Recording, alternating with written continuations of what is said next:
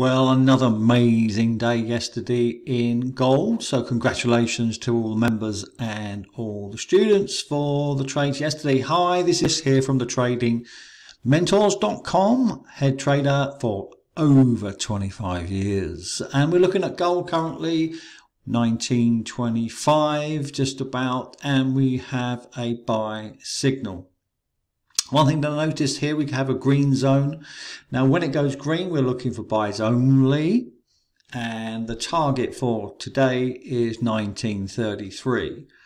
Extension 1942. The extension just simply means that the price is likely to be overextended at this price, so it is a less chance of being hit than the 1933. The current price 1925.59 and moving up.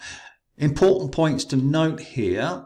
First of all, the green, it indicates a buy, which is what we're looking for, and price above the central pivot, which indicates strength, and also above the 50-day moving average now, and moving upwards. And the Heikin-Ashi charts have no wicks. If you don't understand Heikin-Ashi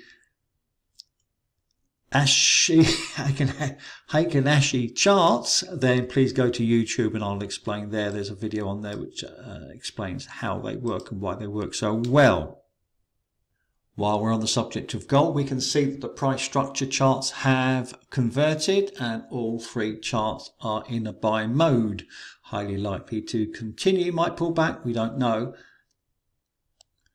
In the event that it does pull back, there is a buy zone. Let me explain the buy zones and the sell zones. So these are substantial areas of, in this instance, a bit oversold at this stage, right at the very bottom. The risk to reward is massive if it does continue to fall down at some stage this morning. However, if it holds above the central pivot, then we expect it to continue. Yesterday, so for instance, let's go over yesterday's, we had a sell zone at 1930, which I put on the members chat room yesterday, and it hit it pretty quickly actually. But notice at the early morning there was a red zone. So a red zone indicates sell. So the sell zone was 1930 and it bounced off it and hit our target of 1920. We then had a buy zone at the very bottom yesterday, 1917. Didn't quite get there, it came down to 1920. They went back up to 1930. So very mixed charts for gold. Nonetheless, there's great trading opportunities for you scalpers out there. So this is the long-term view of gold. On the daily chart, as you can see, it's looking pretty pathetic actually. After a big bull run in January time, I think, February. Now for March, it's actually gone sideways and now into April and continues to be sideways. We'll take advantage of that with the lower time frames and be scalping it, but you can see here there's no sense of direction. Now hitting a green zone, which indicates the buyers are going to step in at some stage. Depends on Ukraine, of course. This is what's happening. Ukraine, nobody knows really what's happening with Ukraine. Let's hope it sorts itself out and then the price will fall. But my prediction actually is the price is going to go up to $2,000, $2,069 in a couple of weeks time. So we shall see. Let me just take you through a few other charts, which is interesting. Bitcoin.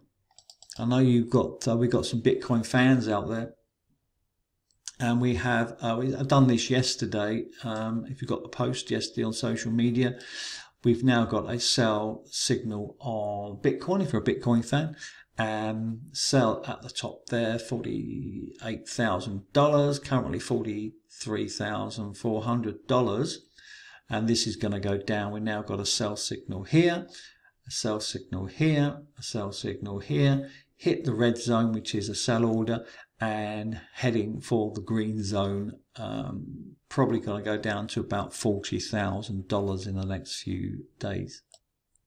Staying on the theme of currencies just for the moment, the US Canadian 125.49 currently, which now hit a buy zone. A buy zone is where the institutions are getting ready to load up and buy. And we have a buy signal here on the RSI, but not above the 50-day, the 50 waterline there. Like, needs to go above that, and there's resistance here as well. So we may see this price fall back down to the buy zone where we'll be looking for opportunities. Target 126.50 in the next few days. Extension 128 to the top of the downtrend. We had a buy yesterday on the US Swiss on the lower time frames. We've got some profits out of it, but not much. It almost hit our target, didn't it, of 93.50.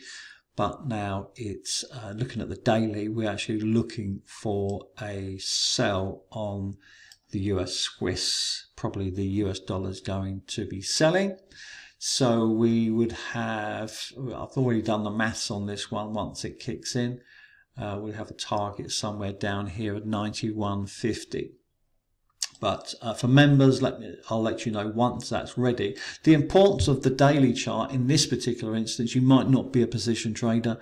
Many of you want to be scalpers or day traders, I know that. But nonetheless, understanding where the price direction is going for the next couple of weeks is really important.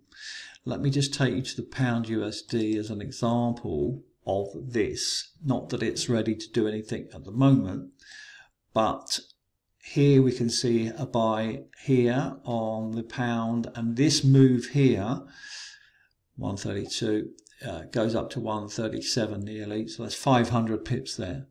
Now it doesn't mean you're going to trade this and be a carry trade or a position trader necessarily, that's up to you. But we had a sell here, confirmed with all the indicators saying sell, and this move here, 135 to 130, that's 500 pips there. So they're big moves. However, what you can do is take this information and put that into your day trades. So if the pound is confirmed as a downtrend, then you know which direction to go. Divergence is a very powerful thing. I often talk about this, and this is something that we're looking to do in the Euro Aussie. This is a daily chart, so there's massive divergence here. It's gone too far is what it's saying, and it's likely to bounce up very, very quickly. So here's the situation as we speak. We have positive divergence, price moving down, the RSI moving up. This is significant, and also hitting the green zone, buy zone here, where the institutions are getting ready. So what do we need to know before we go long on this? So one thing that has to happen, it has to break this downtrend line here before anything happens. The target for this is 150, 180, currently 145. So there's 600 pips in this, so there'll be plenty of time to get into this and to hold the position for a day trade, or even, dare I say, a position trade. All the yens are looking top heavy. What I mean by this is that the price has now reached a level where it has to pull back and at least retrace. There's some divergence on the pound yen, so we'll be trading that again in the next few days. Once it starts to break down, we can see that this is the New Zealand yen, and this is typical, and most yens are looking exactly the same. We're seeing divergence along the way as the price goes up. The RSI is going down, so this is an indication that it's going to break down in the next few days. So we'll be going into this, or at least one of them, in the next few days. Last but no means least, the euro dollar looking fairly mixed actually, but we're waiting for a buy on this as well, potentially. We had a sell zone on the lower time frames, but a target 108.20. Probably will come down to that kind of area in the next few days, but this is going to bounce pretty severely.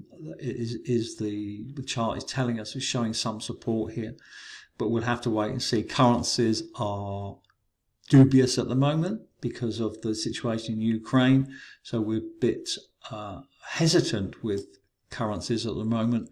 We'll stick with our gold, which is working out really, really well. From Chris here at TradingMentors.com, have a brilliant day. It's the 7th of April, 8:14 in the morning.